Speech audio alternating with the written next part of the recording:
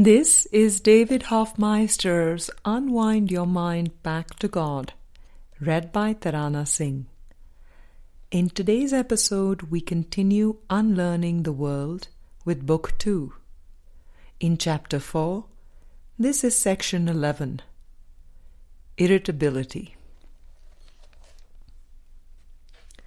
As you progress with your study and application of ACIM, you will be increasingly aware that a twinge of irritability or frustration is the same as intense anger or rage, since there are only two emotions with regard to this world.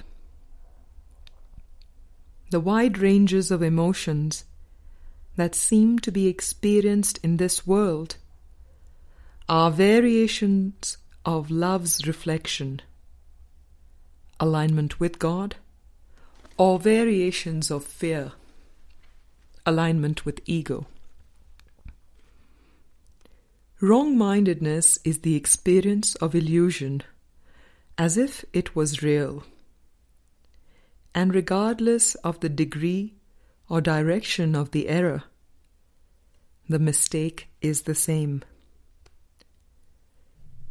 This is why there is no order of difficulty in miracles and no hierarchy of illusions.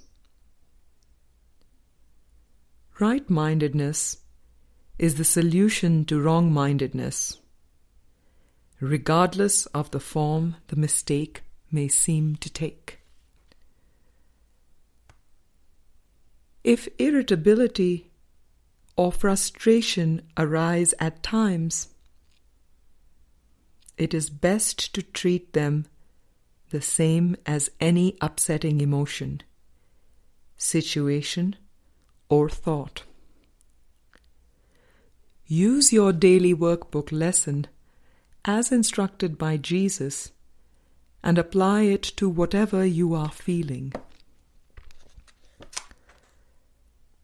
The lessons aim at transfer of the divine principle to every situation and thought and emotion you seem to experience, to make way for the vision of Christ.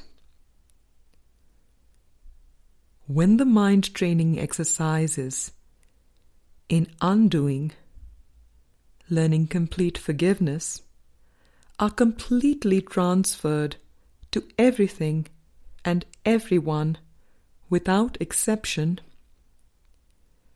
a complete conversion or transformation of awareness will result.